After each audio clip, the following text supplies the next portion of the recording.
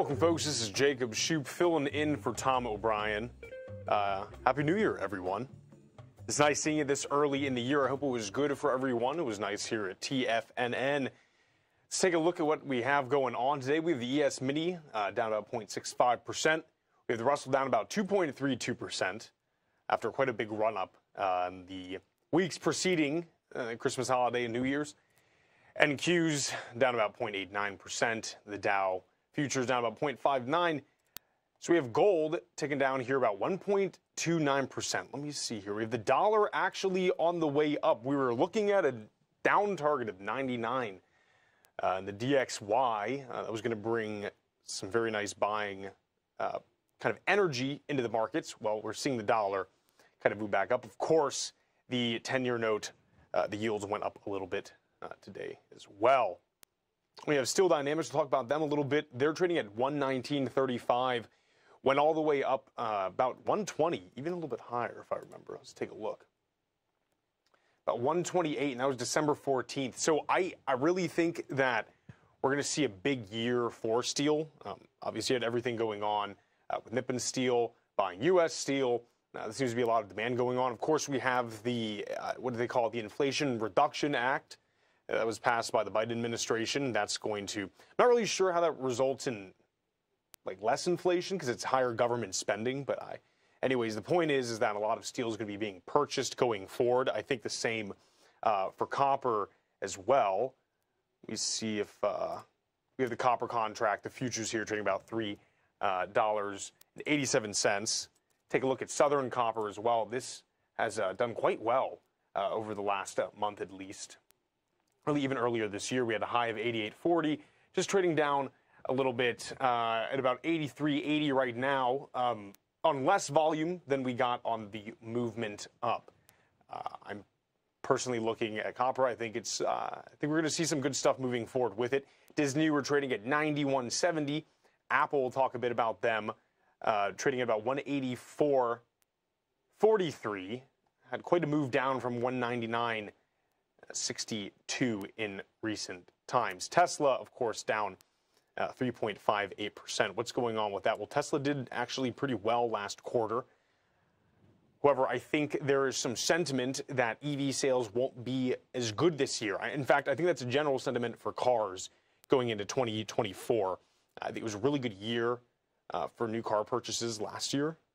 So we might see some kind of declining demand. Tesla has been able to really navigate what's going on in China. They've offered cheaper cars, and this kind of resulted in more people purchasing them, which is really good. We have a lot of EV competition. Namely, in China, you have BYD. That did surpass Tesla in battery electric vehicles, and we might see that going forward. Rivian is doing very well on topping their production forecasts. Excuse me, their just production in general, and the forecasts are looking good as well. Again, for me, that is not the major thing with Tesla is not necessarily selling these cars. That's huge as it is currently, but it's going to be the software that they use in order to kind of achieve self-driving capabilities, which I think is really the big appealing thing behind Tesla. Take a look at Apple. They had basically declining sales, some issues in China where they're not selling as much of their phones there. Chinese government officials need to buy Chinese-made phones. I think you had something like 100 billion wiped off. It was actually pretty intense. 100 billion market cap wiped off. That's more than Ford and GM's combined. Slid lower valuation by about 107 billion. So again, this is just kind of on lackluster, I guess, performance essentially, right? I think less people are buying Apple abroad. Apple still dominates. One of the things I wanted to talk about too with Apple, and it kind of ties into what I like talking about, with IT security and stuff like that. Kaspersky, which is a major cybersecurity analyst kind of firm, they were able to find actually a new vulnerability in Apple devices. This was released about 4 days ago. It's called Triangle DB is the name, at least the colloquial name they've given for the CVE.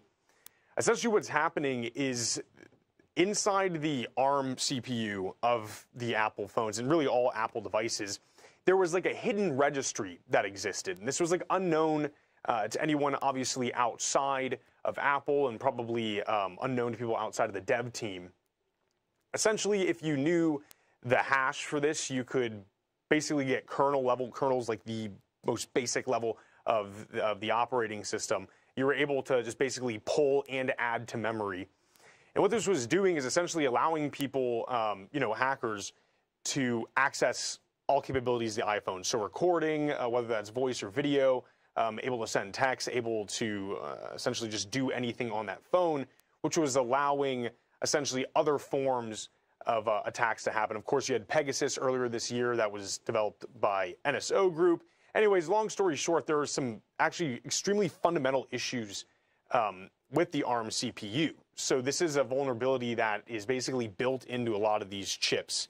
And obviously you can go probably into like tinfoil hat area regarding this kind of stuff, but I think the biggest issue that this presents is you have a lot of major cybersecurity firms, especially like Cisco, who use Apple products because they're viewed as being extremely safe. Of course, when you had the San Bernardino tragedy a few years back, the feds were trying to get into the phone with some kind of backdoor, and Apple said they didn't have one.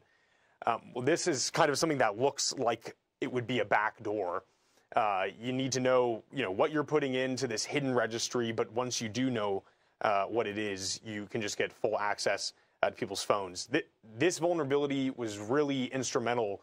And again, what I was talking about with Pegasus, and on a broader scale, what's called zero-click vulnerabilities, where the end user doesn't need to do anything. They just are sent some kind of payload, and a whole chain of events occur, and the phone is then compromised. I would assume in some sense they'd be able to do something to kind of patch it, but the problem is that it exists on the hardware itself, right? This isn't like a software thing where you just patch it. I would suppose maybe they could create something that would in the software, like a new iOS update, that would kind of block access to that hidden registry. But regardless, it's a very glaring vulnerability. And this only came out very recently, and is kind of being suggested as the cause of a lot of breaches that Apple is having on their phones. Folks, stay tuned. We'll be right back.